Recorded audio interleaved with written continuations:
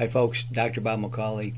Probably the most controversial video I have ever made is one that was called 14 Questions for Meat Eaters.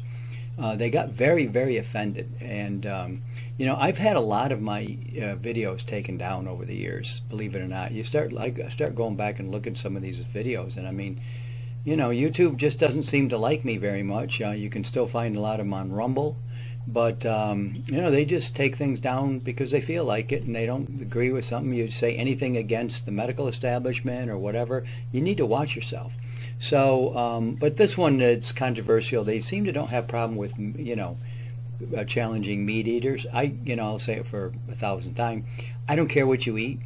I don't give a crap at all. But I just wonder if people actually think about what they're eating. And in this case, what do meat eaters think? So I asked 14 questions, and here is the video again, and make of it what you will, but I just thought I'd repost it because it got so much, it caused trauma for people. I don't know why, but it did. So anyway, here we go, 14 questions for meat eaters, revisited. Let's start. Number 1, for meat eaters. Have you ever killed the meat that you eat?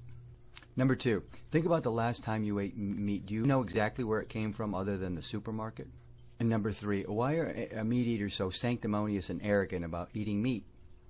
I asked that one because they always ask why vegans are sanctimonious and arrogant. Yeah. So why are meat eaters? Number 4, why do meat eaters always need to talk about what part of the animal they like the most and the taste and the texture of it? You know, it's like at turkey dinner. You know, you're at Thanksgiving dinner. It's like I like the leg. Or I like the breast. It's the only place you can say breast, like, and not get arrested these days. So why do they always do that? Why do you always got to talk about that, especially in front of non-meat eaters like myself? Number 5, have you ever stopped to consider you're just eating a dead animal carcass?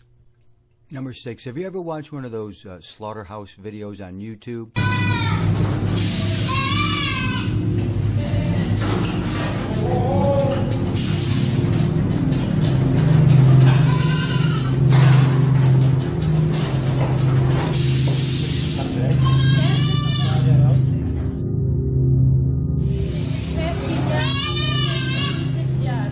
And if you have, did you find them disgusting, or did you look at them and say, well, that doesn't really actually happen, or did you like it? And if you haven't watched one of those slaughterhouse videos on YouTube, why not? Number 7, have you ever considered that as a meat eater, you're just hiring murderers to fill your belly?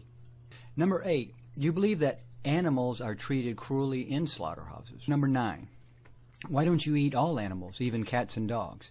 After all, they're just animals and they're just meat. Like in Korea, they still eat dogs to this day, especially the elderly people. They like to eat dogs. And in China, they eat cat, you know, it's very common. They eat it throughout there. Would you ever eat a cat or a dog? Is there any animal you wouldn't eat? You know, asking these questions is really fun. You know, answering them sucks. You know, you got to answer them and stuff. But asking, it's like a walk in a park. Number 10, would you ever eat a dog after having one as a pet? If so, maybe you should have a cow as a pet, and then you'd never eat a cow again. Number 11, does the uncleanliness of slaughterhouses bother you? You are aware that they are notoriously filthy places, right?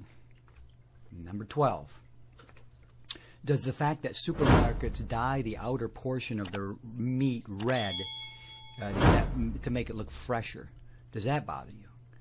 You did know that they dye the outer portion of the meat to make it look red like meat, when really it's just brown. You knew that, right? I mean, number 13, is there some kind of meat you would not eat? Kill just about everything that walks or crawled at one time or another. If so, why wouldn't you eat it? After all, when it comes to the animal world, meat is meat. Okay? So why would you make a distinction in your mind? Does it have anything to do with the intelligence of the animal? For instance, pig is a very smart animal, and yet it's found on plates throughout the world, in particular China. They love pig over there. Love their pork in China. It's off the scale for pork lovers. China, pork. And number 14, last but not least, would you ever kill and eat another human being to survive, or is that where you would draw the line? I've killed women and children. After all, we're meat too. Okay. 14 questions. I'm just asking. And I look forward to hearing all your answers out there from the meat eaters around the world, what you have to say about my 14 questions for meat eaters.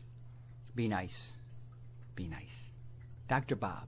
I'll see you next time. I want to remind you to buy my books. I've got 8 books on natural health, one on cancer, one on silver, one on water, some other ones. I've been writing books now, believe it or not, 25 years. And go to Amazon.com or Audible. I've got them all on Audible, or go to BobMcCauleyBooks.com. But buy my books, please, and review them.